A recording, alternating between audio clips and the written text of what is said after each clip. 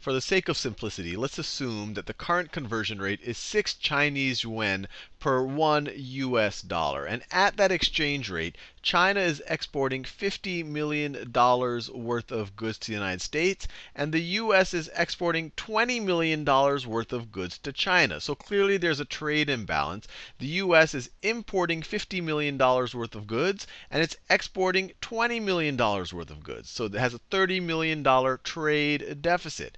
Now in this situation, the Chinese manufacturer is going to have $50 million that it wants to convert from its revenue in America and convert that to Chinese currency. The American manufacturer is going to want to convert its yuan into $20 million.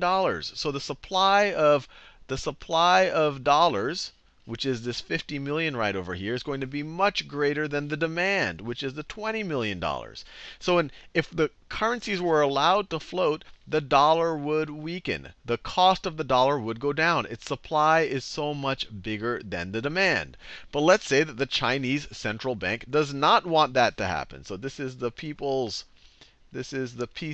Bank of China. They do not want the currency, the Chinese currency, to strengthen, because if that were to happen, then Chinese goods would become more expensive in the United States, and it would be harder to maintain this trade imbalance. They want it.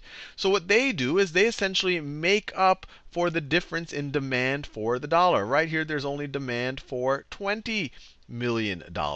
Their supply of 50. So what they do is they create demand for $30 million. And the way that they create demand for $30 million at that exchange rate is that they can literally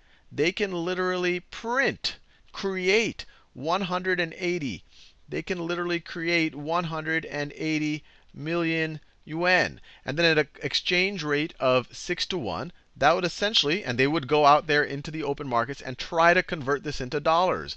And so this would create demand for an incremental $30 million. And so when they do that, the total demand for dollars is their 30 million plus the $20 million from the American manufacturer. That will completely equal the supply of dollars at that exchange rate. And so it will not cause the exchange rate to fluctuate or the balance of trade to change. So this is clearly a very simplified example. The actual numbers are much larger than in the millions. They're in the hundreds of billions of dollars. But this gives, at least in my mind, a respectable idea of how the Chinese central bank is actually keeping its currency pegged to the dollar and how that's helping to maintain a trade imbalance. This is Salman Khan of the Khan Academy for CNBC.